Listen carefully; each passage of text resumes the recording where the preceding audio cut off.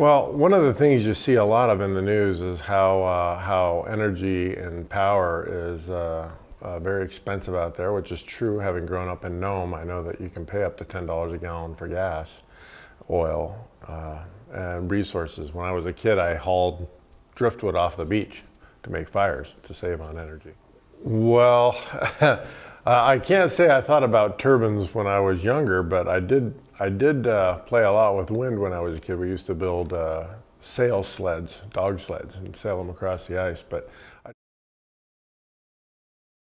Well, the nice thing is it's really portable. You can pull it with a four-wheeler. So summertime, you could move it to, say, a summer camp easily.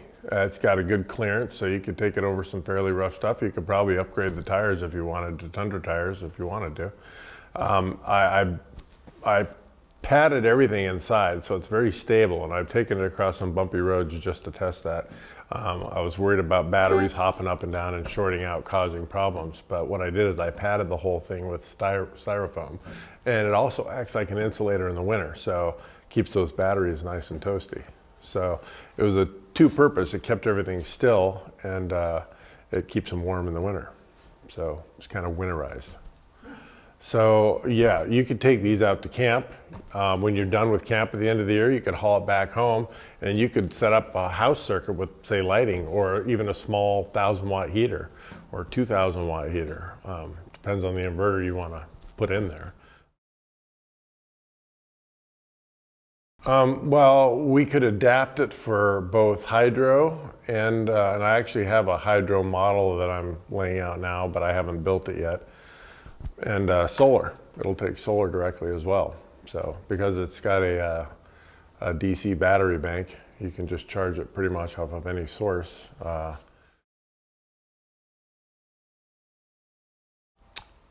So we basically made a list of every part we would need to buy. And there wasn't a lot to buy, believe it or not. You know, an 11-pound spool of wire for one turbine, a rectifier, convert the AC to DC, miscellaneous nuts and bolts, lots of those for holding the parts together. And steel, we scavenged from the scrapyard, literally. I mean, from the junkyards, just pieces of 1/4-inch steel. And we welded the whole thing out of junk. I mean, literally. In fact, the first ones, we didn't even have good circles, and the students made kind of oval-looking, they were kind of oval-looking rotors. And so they weren't really round, so we kind of filled it in with automotive resin to make them round, you know? But they provided the base for the magnets. So, I mean, the first ones were really, you know, they're wood molds that we used to pour the resin. You know, wood you can get from the junkyard, you know, plywood, you just need plywood. And it's not super pretty, but, you know, when we were all said and done, they were both kicking out over 30 volts. So it was pretty good. But the parts, yeah, there was not a lot of parts. And even now, I almost never buy steel. It's either given to me or we go to the junkyard and we find scrap. And I build it out of that. And it's very stable. I actually had a structural engineer do an integrity check for me to compensate for cold and warm swings between winter and summer. And the 1/4-inch was fine for the smaller magnets, and we went to 1/2-inch or 3/8 for the bigger turbines. So structurally, it would take the winter to cold. Well, to put it in perspective, we built 2 3-kilowatt systems in 1 week in Nome. And so we did it in 1 week with 8 students. So for a 1 kilowatt, which were our first ones we built, I think I could easily do that if I had the blades. The longest part of developing the original ones is we carved our own blades out of wood, literally hand carved them and hand planed them out of wood. There's an example of them downstairs I can show you after. But so the students actually hand carved everything. And carving those blades took as long as putting everything else together and scrounging for parts. The small 1 kilowatt systems, which is still plenty to charge one of these systems, weighs about 75 to 80 pounds, so it's not much at all.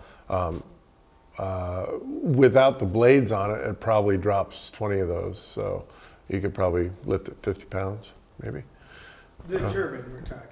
Yeah, the whole generator, yeah. Now the whole box system's gonna weigh quite a bit more, yeah. You're talking about 800 or 900 pounds, so. Because the batteries. Yeah, the batteries are very heavy, so they're 300 pounds on their own. With the 3 kilowatt up there now, that weighs 300 pounds. And then you got the weight of the frame and the steel, so. So yeah, probably 800 to 900 pounds. If you're gonna go across tundra in the winter with the snow machine, you're definitely gonna need skis, because that thing will sink right in the tundra. But if you had skis, and the nice thing about that axle is it's really fixed well, so you could easily pull off the tires on that thing and slap on a ski rack setup. I don't think it would be hard to swap that to skis at all. Modifying your snow machine, it does have a ball hitch on it, but I know the ball hitch part can unbolt and you can probably put any end on there you wanted. So anything's adaptable. I don't have a design with that, but I don't see why it couldn't be done. Considering we've thrown together a energy producing machine from scrap, changing out a ball hitch seems pretty easy to handle.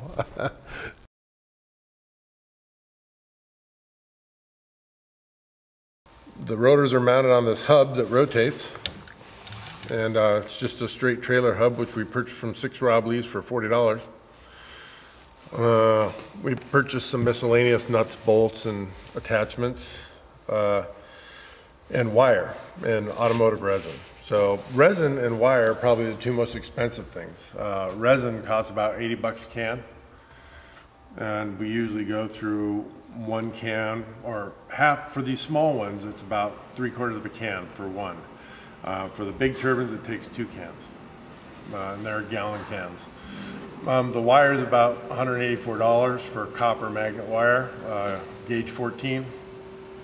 So in total, actual dollars, maybe there's $300 in actual materials, and then maybe a couple $100 in hours, 40 hours labor. I guess it depends how expensive your labor is. If you're talking minimum wage, you're talking another couple $100, right?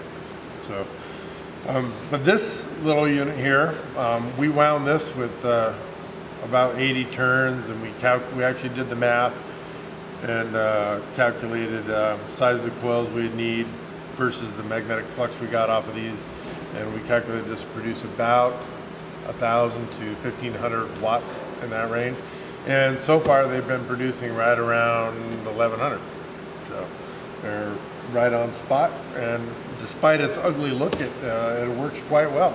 It's very sturdy, not a lot of moving parts except for this hub. And in the hub here, we use Arctic grease, so it's good to 55 below zero. It'll spin. And in a moment, I'll show you an example of one that's been spinning for 2 years, winters and summers.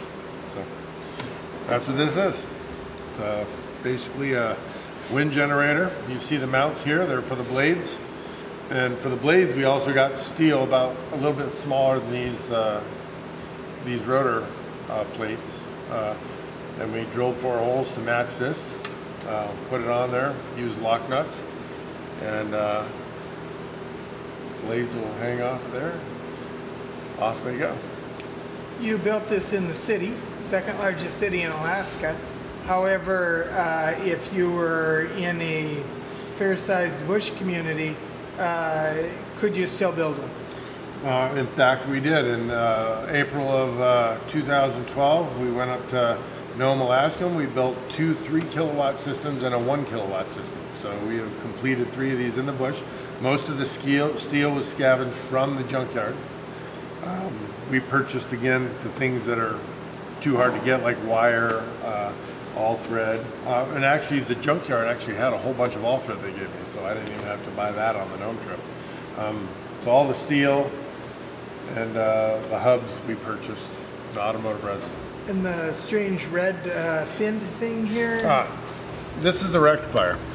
This takes 3-phase electricity, AC electricity, and converts it to DC, where you have basically a positive and a negative, just like a battery. So you can run this straight to a battery. And because this is a diode bank, it's not going to allow electricity to flow backwards into the system and overheat it.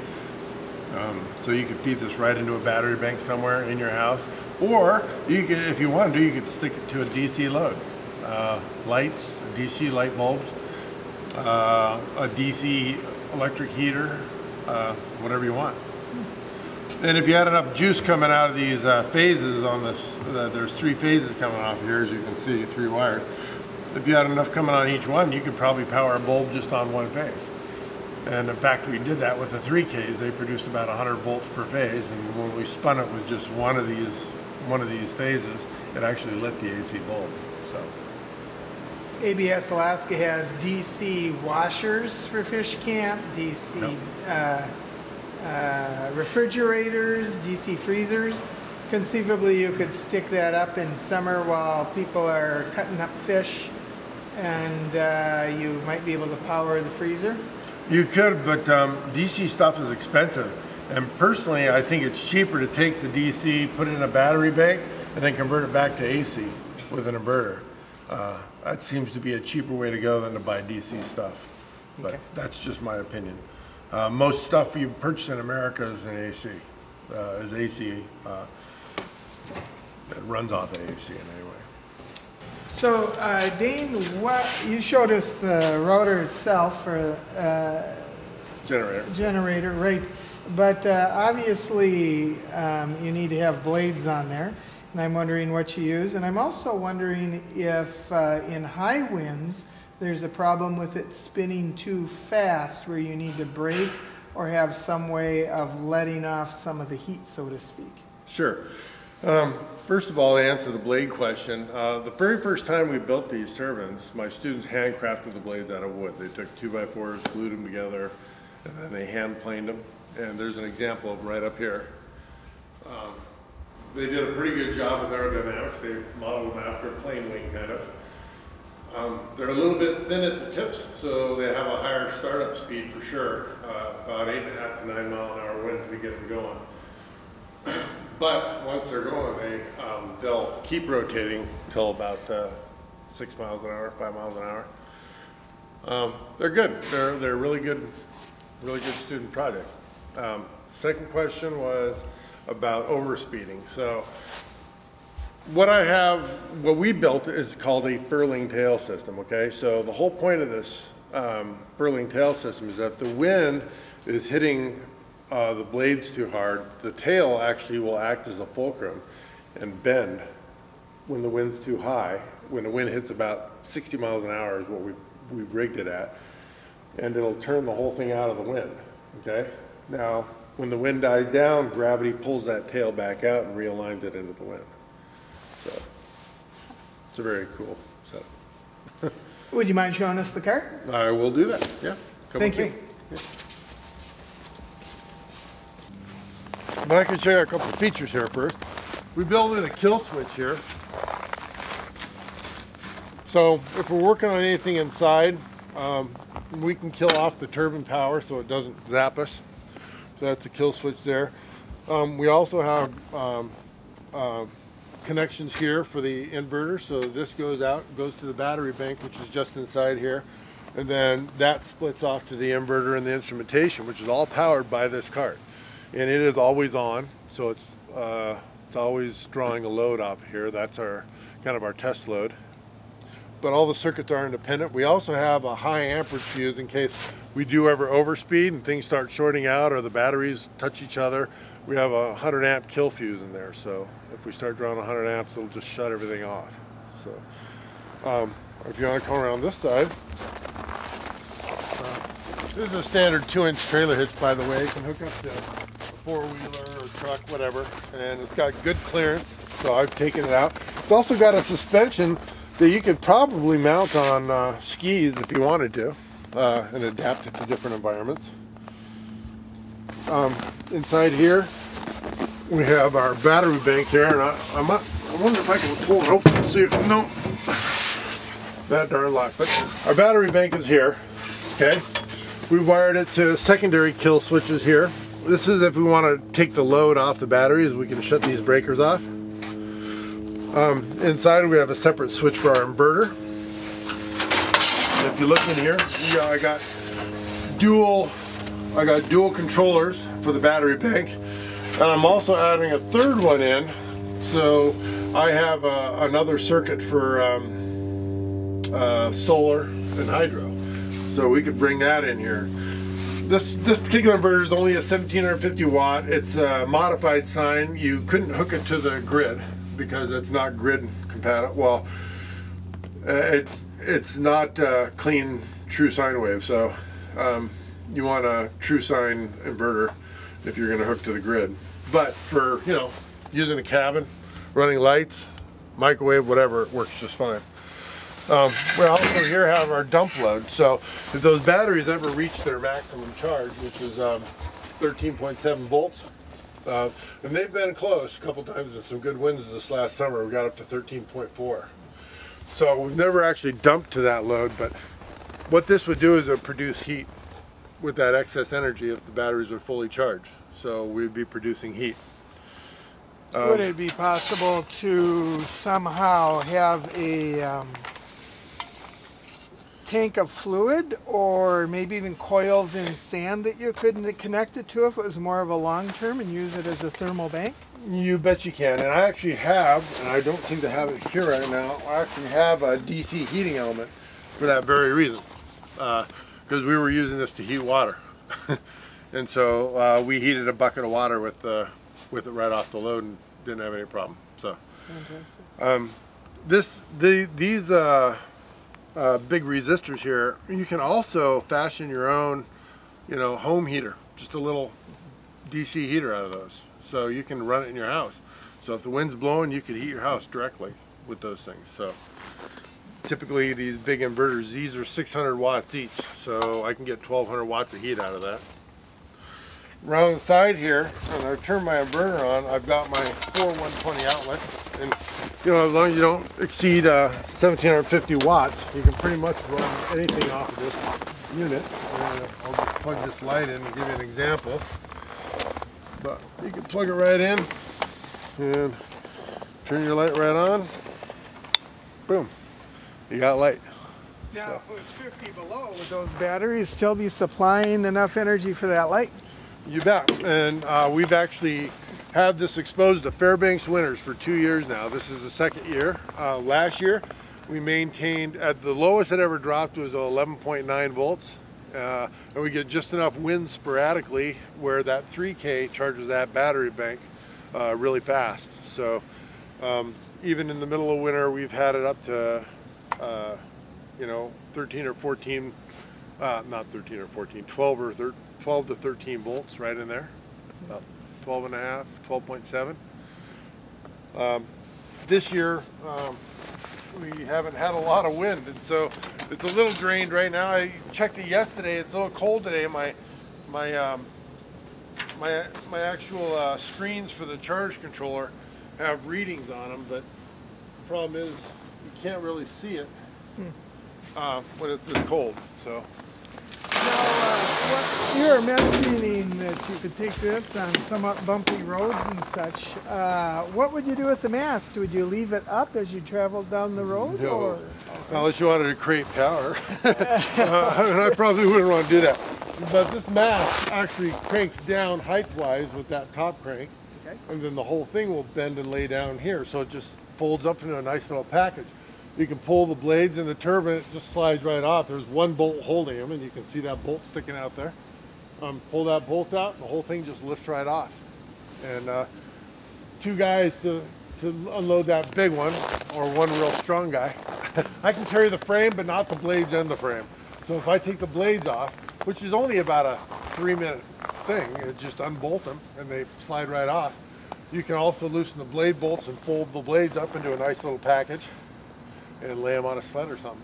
So it all folds up really nice.